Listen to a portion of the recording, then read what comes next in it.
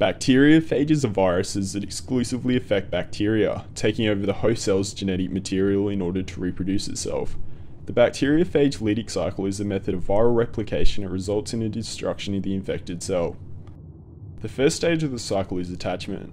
To bind to a host cell, there must be specific receptors on the bacterial membrane to attach to. This determines a phage's host range.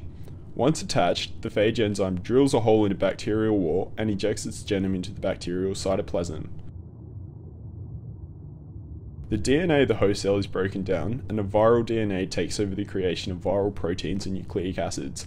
After many copies of viral components are made, they are assembled into complete viruses.